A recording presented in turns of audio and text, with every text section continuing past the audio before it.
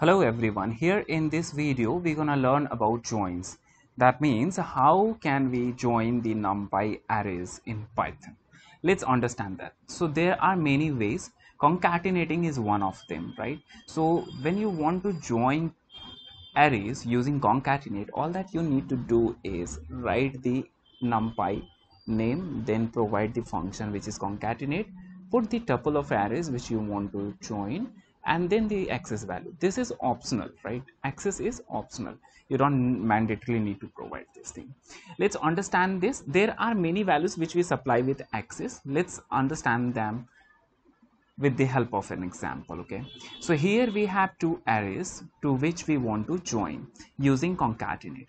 Now before we proceed further, let's understand what all are the values that we have for access. There are three values: 0, 1 and none. So when you use 0, it does the vertical join. What does vertical means it simply combines the arrays one below another. How is that? So it's like this, right?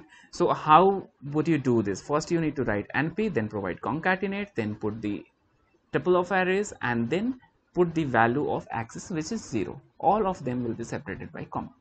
When you do this, you get this kind of output. Let's understand the output. So if you notice over here, so here you see this particular part is taken from here. Thing which you should notice is it is not considering this particular bracket. What it is considering is the content inside that bracket. Okay, so it is taking that part from here and putting that over here, you see. Then it takes this part from here and put it just below the first array, you see. So this is how it does the concatenation when you provide the access value equals to 0. By the way, this access value equals to 0 is the default. That means if you don't supply this access parameter, if you put the value still here only, it will do this kind of job. Okay, it will combines the arrays one below another. So the other value for access which we have over here is 1. And what does that means? That means horizontal join. So when you supply access value as 1, it does the horizontal join. What does that mean? Means it simply puts the arrays side by side. Let's have an example over here. So if you see the same array we are considering over here as well. So if you see, it does the joining like this. So it is taking simply this set and both of these two sets, right? And it is putting this particular set just next to this one. But if you notice over here, it is taking element from this row and including that into this row.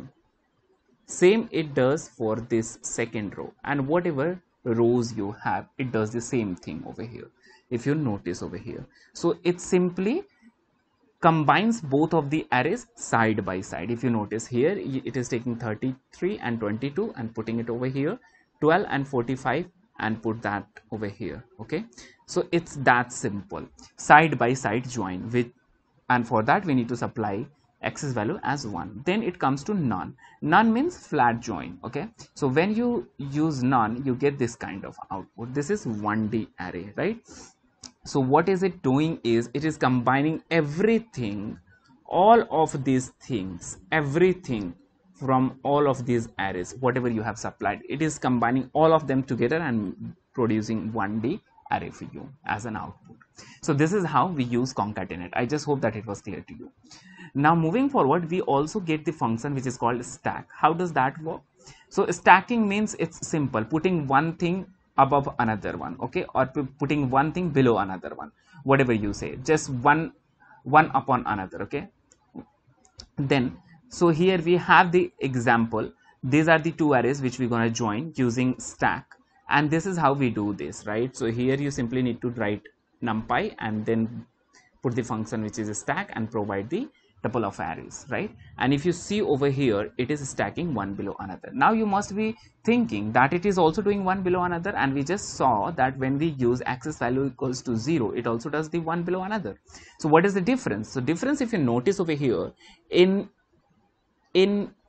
this first example in concatenation, if you notice, it takes the array element and then combines them together one below another.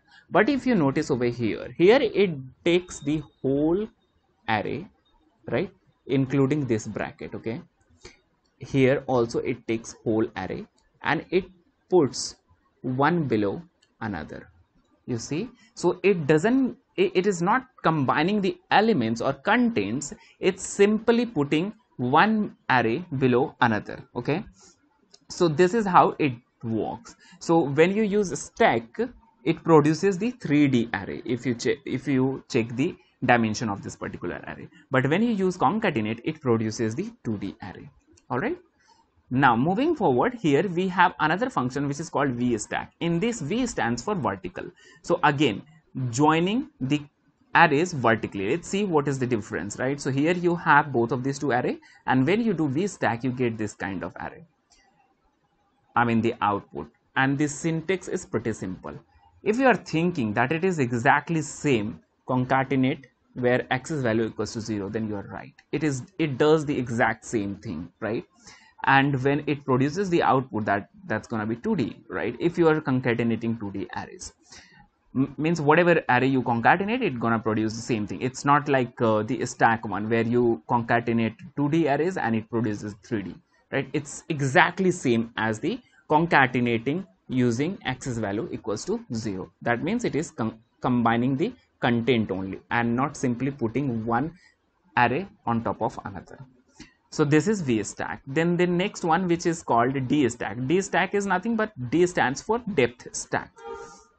When you do this, then you get this kind of thing, which is exactly same as your this function, stack function, which you tried in the beginning. Both of these two things produces the 3D array, right? Even if you combine 2D arrays, it produces the 3D array in the output. And if you notice over here, it is taking the whole array, right, as it is, and it is putting one below another.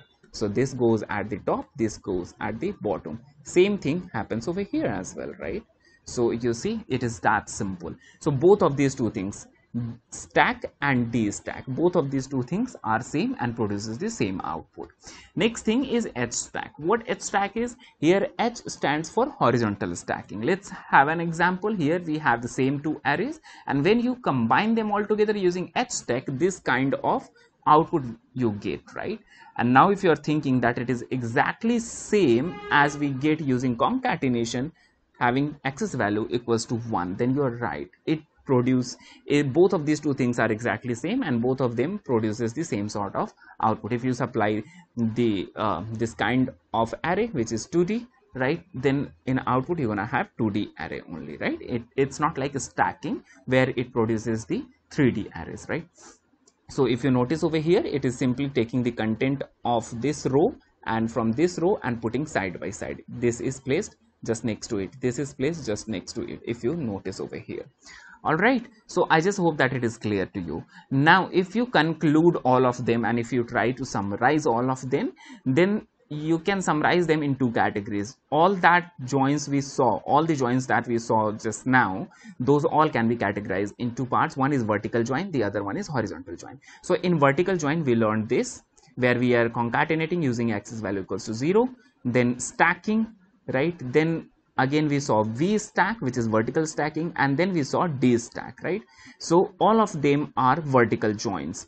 Now if you see, these two produces the 3D array. No matter even if you are supplying 2D array, in output it will produce 3D arrays, right? Because it is taking the whole array and putting them one above other or one below other, whatever you say. All right, so that's something which you should notice. And over here, when you do concatenate using x's value equals to 0 or vstack, then you get this kind of output where it takes the content from both of the arrays and combine them one below another. Okay, now it comes to horizontal join. In horizontal joins, what happens? Two things: concatenate having value x is equals to 0, right, and then hstack have a simple, right, having tuple of arrays, right, and it just simply puts one array next to the another one, right? And the output which you get is 2D, simple. Okay, if you are supplying 2D. So this is it in a nutshell. I just hope that it was simple for you to understand. Just in case if you have any doubt, put that into the comment section. Until then, happy learning and all the very best.